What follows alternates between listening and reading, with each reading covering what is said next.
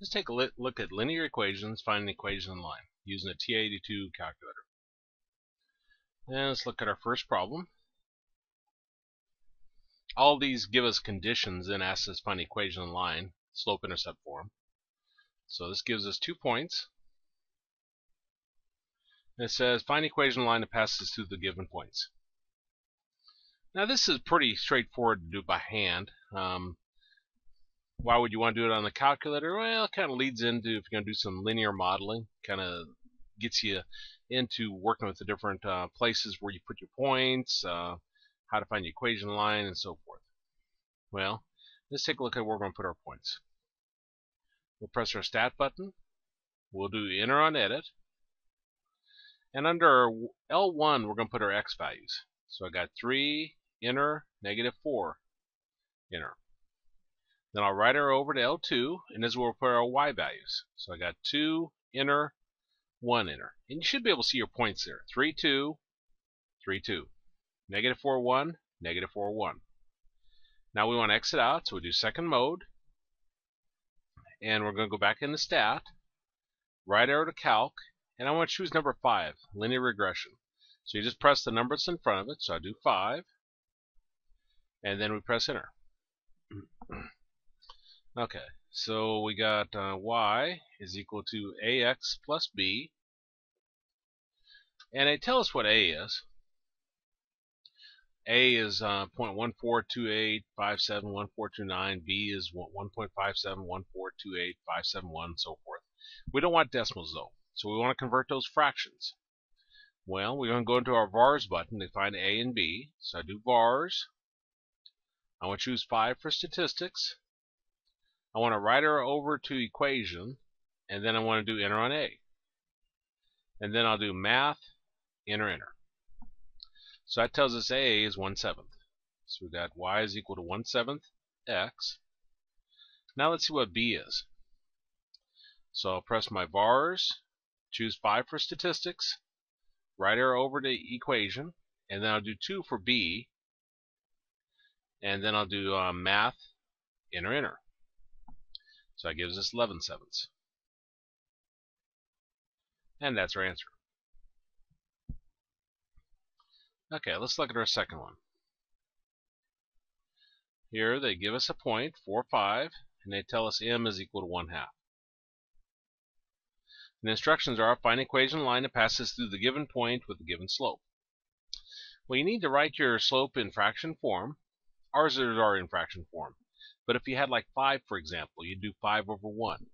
You can always create a fraction by putting it over 1. Now this is the change in y over the change in x. So we got a +1 here, and this is our x value, and this is our y value. So we can get a second point by adding 1 to our y value, the +1. Now our change in x is a +2, so I can get another point by adding 2 to my x value. So my second point, 4 + 2 is 6, and 5 + 1 is 6. So now we have 2 points, just like we did in the first example. So we can go enter those in our calculator. So I'm going to press my Stat. I'm going to go into Edit, Enter on Edit. And to clean out these old numbers, you can press your Delete key, and I'll clean them out. There's quicker ways to clean out the numbers if you got a lot of them. And then I'll press Delete again, and Delete again. Okay, we want to put our x values in L1. So I got 4 and 6, so 4 enter, 6 enter.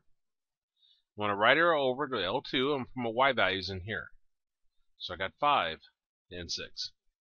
Now again, you should be able to see the points, 4, 5, 4, 5, 6, 6, 6, 6.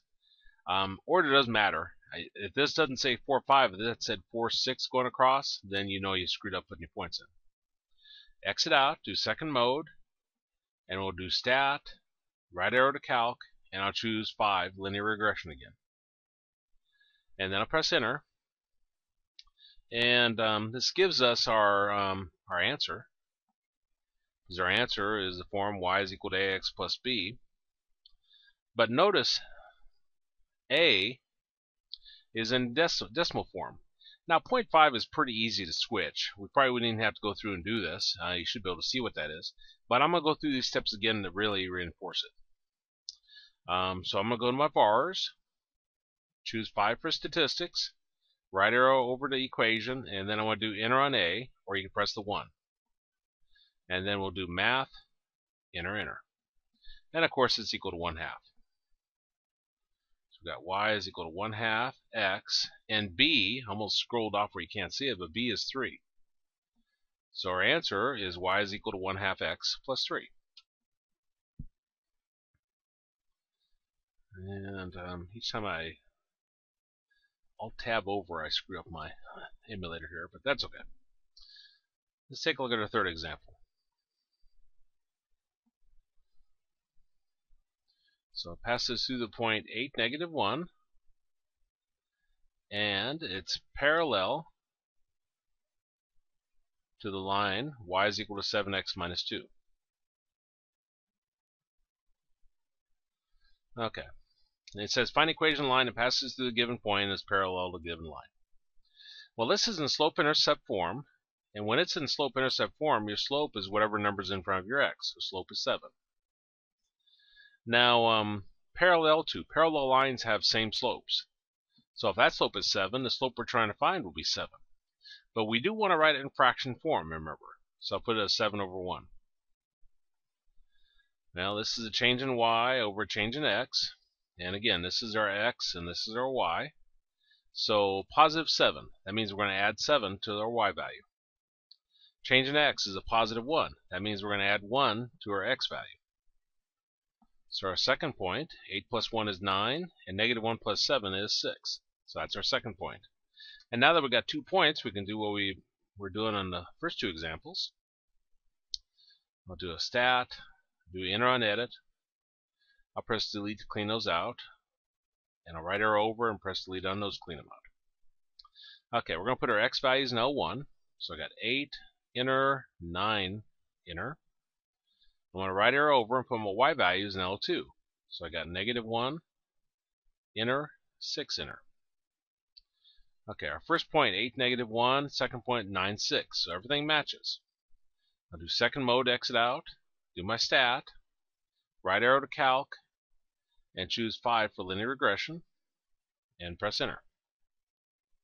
And this time we didn't get any decimals, so we can just plug the a and b in. Put a in, put the 7 in here for the a, put the -57 in for the b, and we get y is equal to 7x, was it minus 57? Yeah, minus 57. And that's our answer.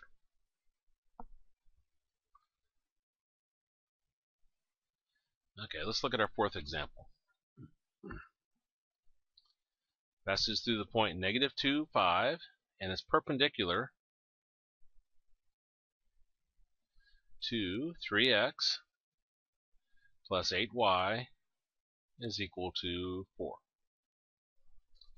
Now we need to identify the slope of that line, and so we want to solve for y. If you can get y by itself, then you can easily tell what your slope is. So I'm going to take 3x and move it to the right side, try and get y by itself. Remember, when you take anything across your equals, your sign changes, so the positive 3x becomes a negative 3x plus 4. And still don't got the y by itself, so we'll divide both sides by 8. Specifically, I'll divide each piece separately by 8. Those 8's cancel, and we got y is equal to -3/8x plus, not that you need to do it, but 4/8 reduces to 1/2. So we got this in slope-intercept form. Slope-intercept form is when you got y by itself. And if you have that, then your slope is whatever number's in front of your x, which is -3/8.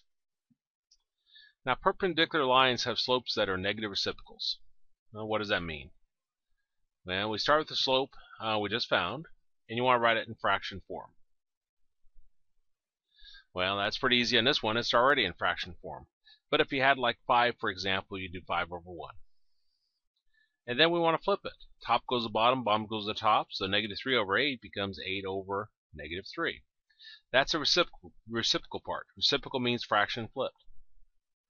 And then we want to change its sign. That's a -8/3, so we want to make it a positive 8/3. So our slope is going to be 8/3.